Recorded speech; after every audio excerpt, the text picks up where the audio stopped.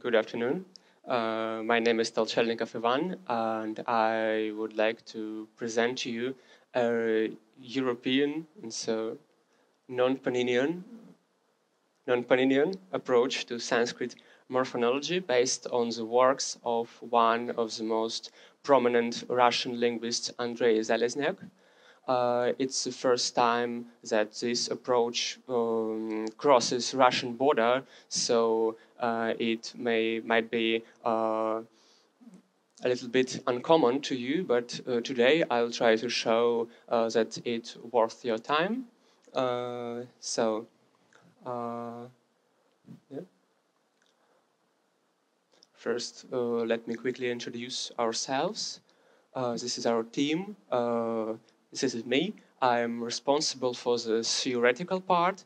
Andrei Shirobokov is responsible for coding. Unfortunately, he is not here today. And Marcis Gassuns is our leading administrator. So, and yeah, magic. And this person is the author of the approach, Andrei Zalesnyk. In his article, Morphonological Classification of Verbal Roots of the Ancient Indian Language, he set out the core ideas of it as a data source. He used Whitney roots, and so primarily Dewey plus Oliver Helwig's corpus.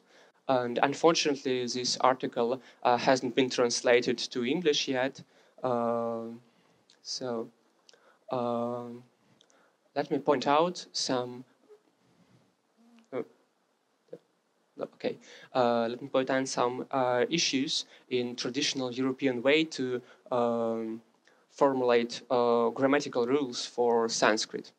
For example, let's take one of the simplest rules of Whitney's grammar, the rule for future stem. And Whitney states that the root with the suffix ya or the future stem has the guna strengthening. So in every pair, A and B, if A verbal root and B is the suffix ya, A turns guna. And as you can see, it works well, but sometimes it doesn't. Some roots refuse to take guna and remain in vriddhi grade or in the basic grade.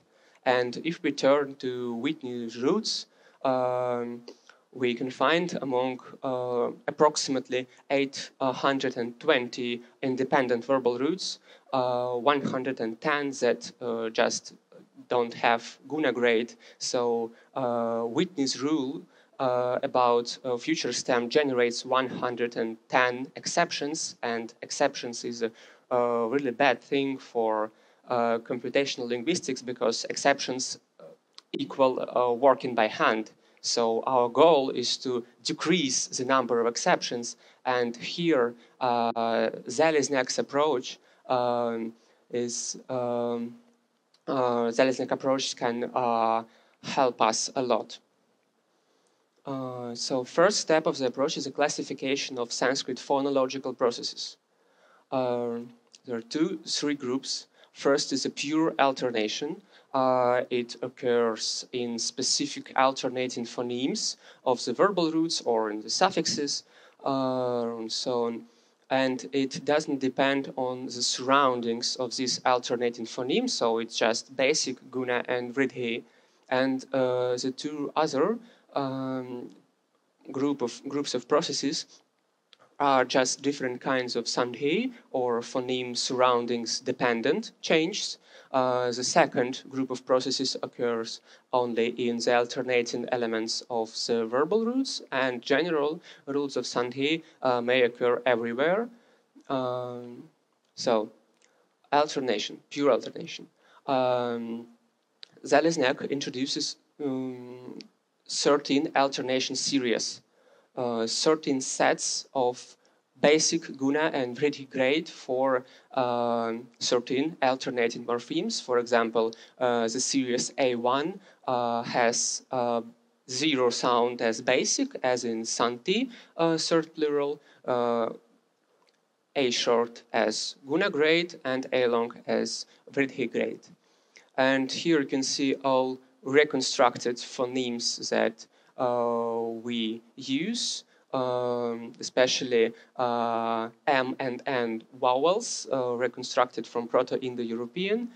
We use them in case where the basic grade has no clear form. For example, the basic grade of root G of series E1 is G, so it's very clear. But the basic grade of gum, for example, is sometimes ga, sometimes gum, sometimes gum, and sometimes gun. So it doesn't have clear form, and we use reconstructed phoneme. So verbal root sandhi. Here you can see all laws of verbal root sandhi with the usage of C for consonants, V for vowels, and E for alternating phonemes of the verbal roots. The only necessary requirement that E is belong to the verbal root and C or V may belong to the root, suffix, infix, or to the ending. And the alternating phonemes of the verbal roots transform according to these laws.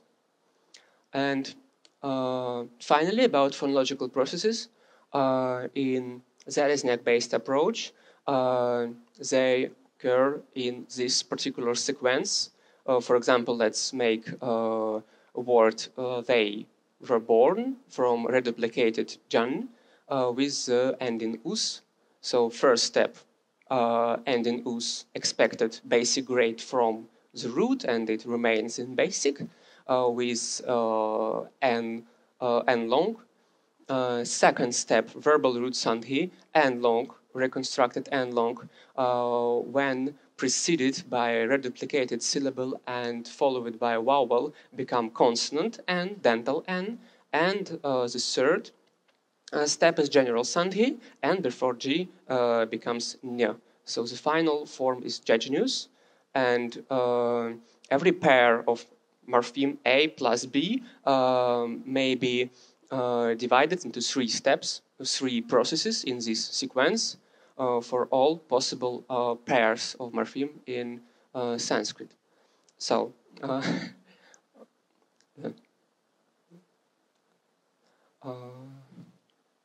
yeah, the main question still remains how to choose right grade on the first step, because here we choose basic grade, but how?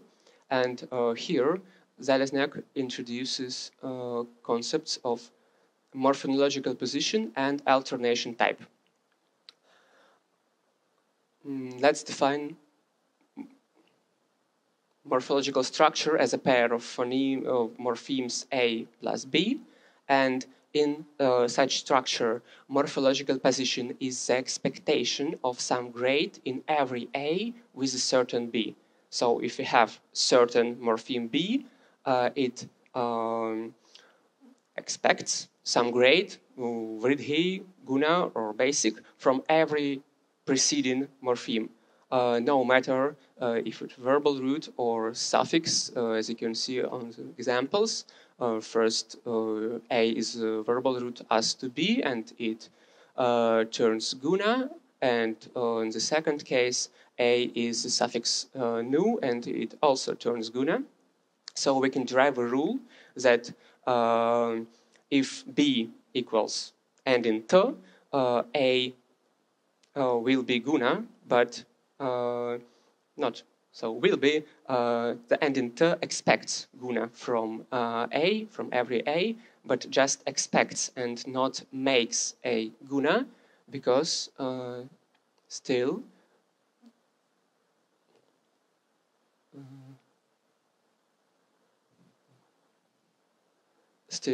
some morphemes do not have guna grade, such as optative suffixes yar and e. The first is a fixed vridhi, and the second is a fixed basic grade.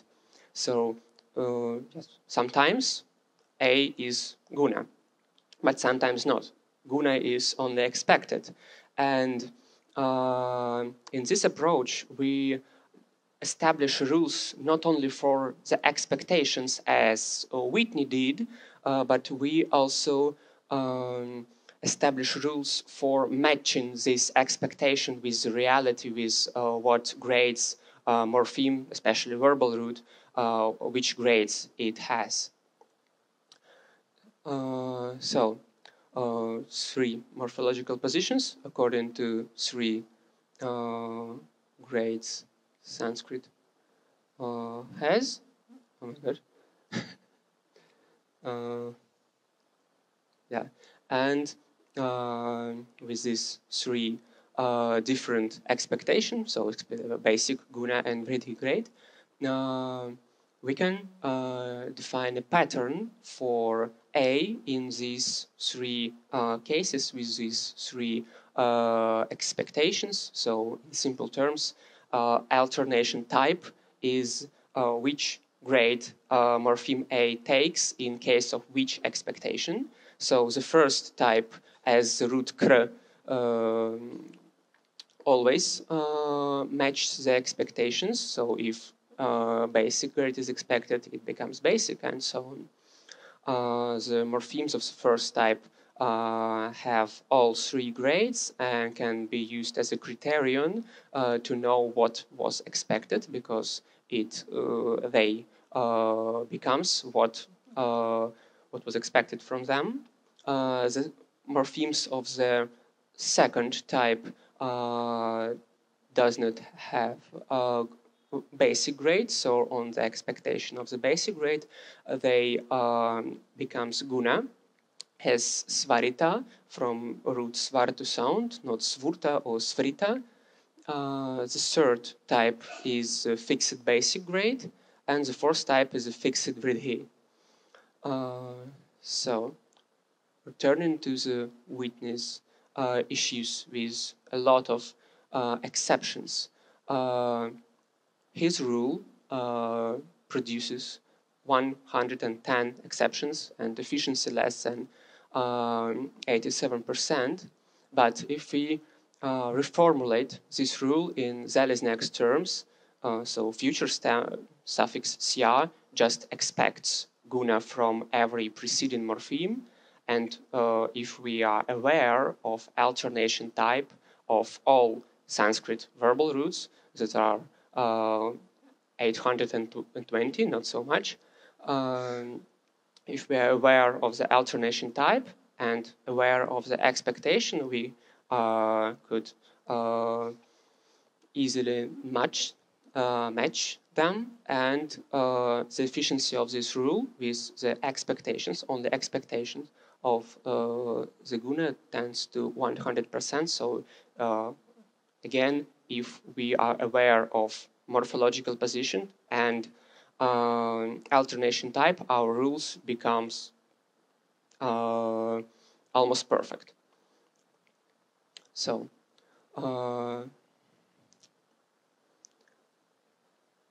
with this Zalesnak-based approach, we achieve some results for 4 months of work. So for explaining Sanskrit morphology, we had to determine alternation type for all possible morphemes A, verbal roots, noun roots, suffixes, infixes, and prefixes, and determine morphological position to all possible following morpheme for suffixes, infixes, and endings. And count all possible pairs of A and B, so all possible pairs of two morphemes.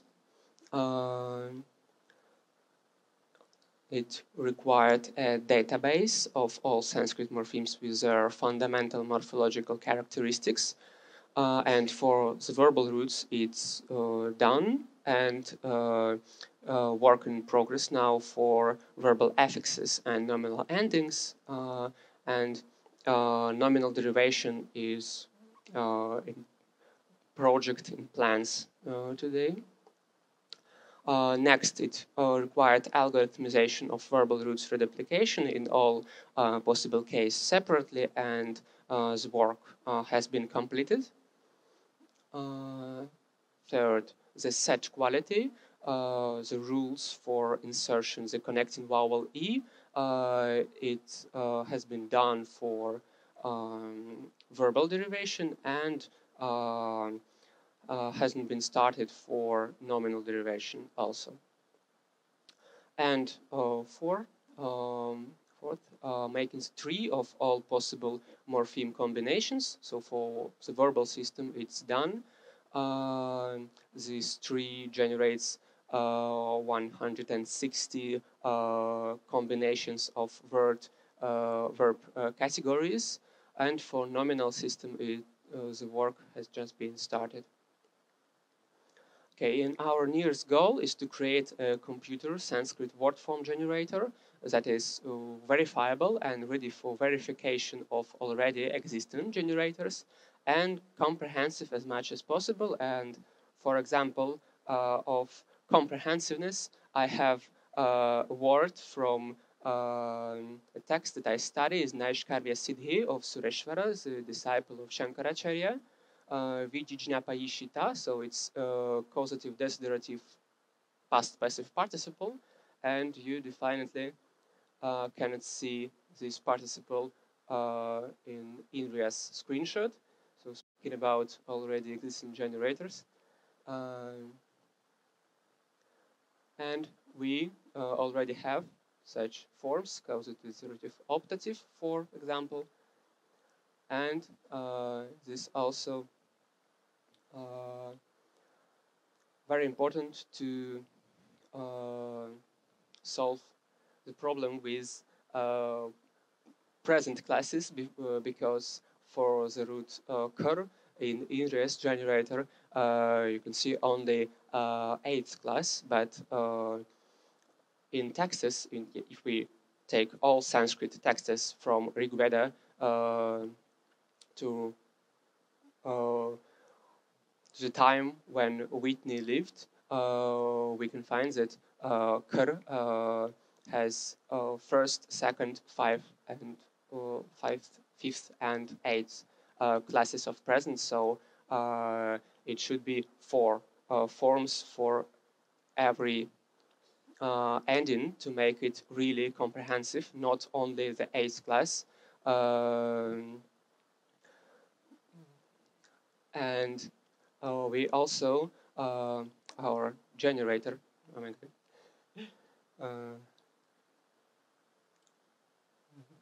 excuse me, I have a problem with this.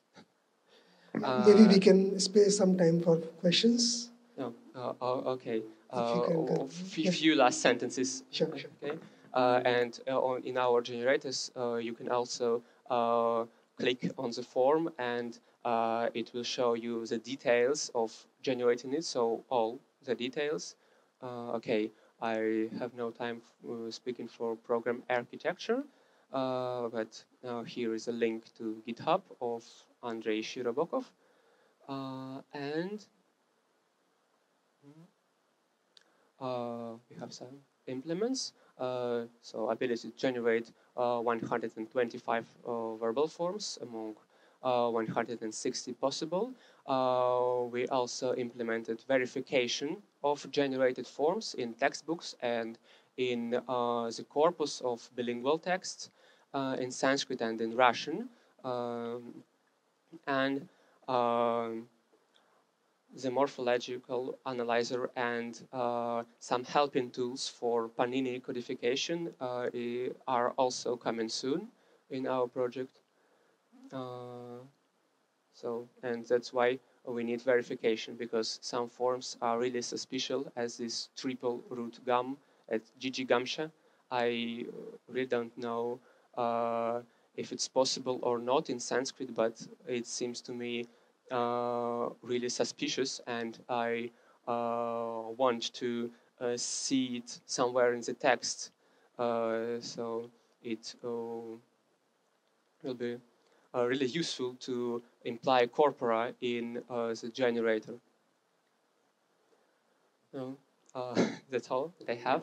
Thank you for your attention. Here's all the links.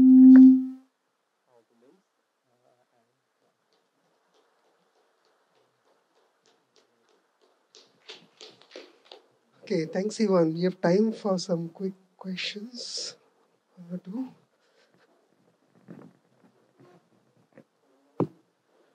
You have taken 820 roots. How did you come with, because morning when Sampadananda Mishra presented, he said there are 2000 roots, verbal roots. So how did you, what is this number 820 versus 2000? I used Whitney's roots and searched in this book and found approximately 820 independent verbal roots. So it Whitney's works. Okay. So maybe it should be correlated with Parini's 2000 verbal roots, independent verbal roots, and see.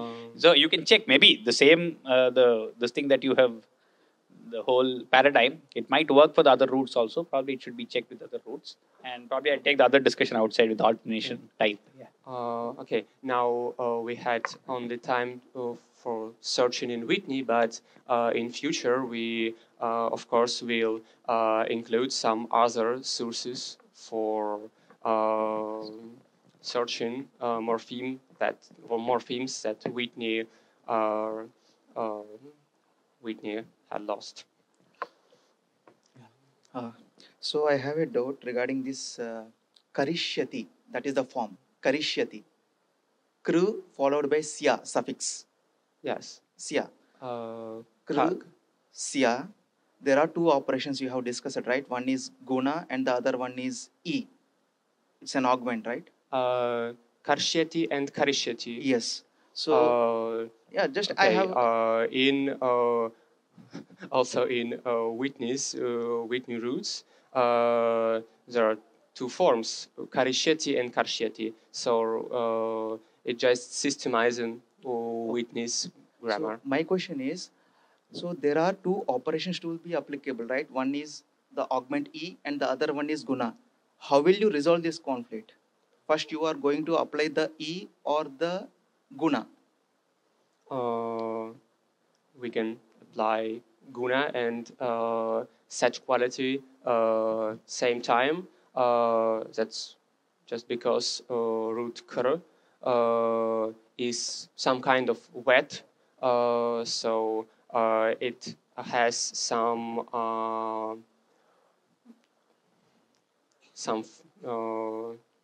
free choice to include or not include this e. Okay, so thanks again for your demo. So in the interest of time, we will break for lunch now. So let's thank Yvonne again.